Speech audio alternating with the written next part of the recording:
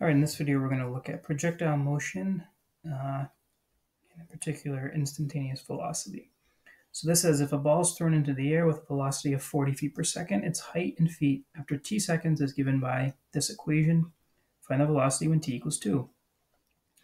Okay, well, we know the height is given by y. I'm going to write it in function notation. So y of t we know is 40t minus 16t squared. So its velocity would be the derivative of that. So v of t would be y prime of t, which is 40 minus 32t.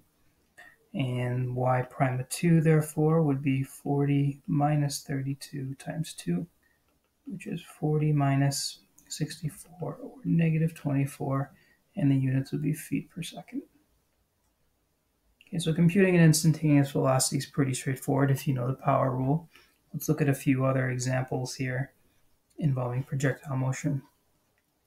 So this says if a rock is thrown upward on the planet Mars with a velocity of 10 meters per second, its height in meters after t seconds is given by this equation here. Okay, it says find the velocity of the rock after 1 second. So again, let's use function notation. If h of t is the height, then we are looking for h prime of t to get the velocity.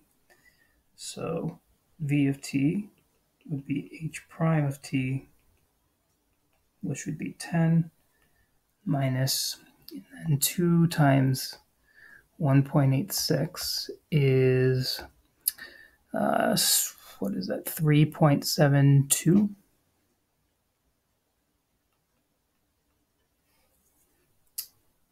T. So therefore, v of 1, that's what we wanted. After 1 second, v of 1 would be 10 minus 3.72 times 1, which is 10 minus 3.72, which is 6.28.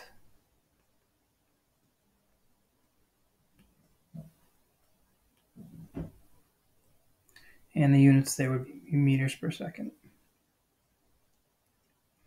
Find the velocity of the rock when t equals a. Well, actually, we've already found the velocity in terms of time, so v of a would just be 10 minus 3.72 a.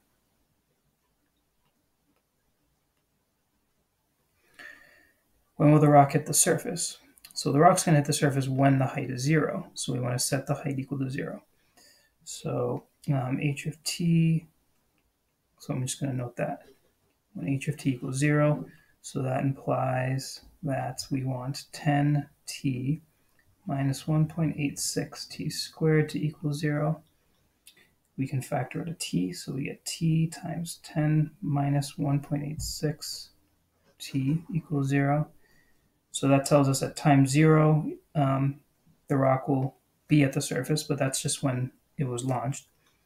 So if we move over here, that tells us that t equals 0, or also 10 minus 1.86 t equals 0. And then solving this for t, I believe gives us about 5.376. And what is this, seconds? Okay, so I'm ignoring the time equals 0 because that's clearly not when it hits the surface. That's when it's originally thrown upward. With what velocity will the rock hit the surface? So now we just need to evaluate our velocity function at the time when it hits the surface. And so we get 10 minus 3.72 times 5.376. And when you compute that, I believe you get 10. And actually you get negative 10. Okay, negative 10. And our units there, of course, are meters per second. So there's something to point out here, even though there wasn't a lot of hard computations to do, but notice the negative 10 is precisely the opposite of the velocity when the rock was launched.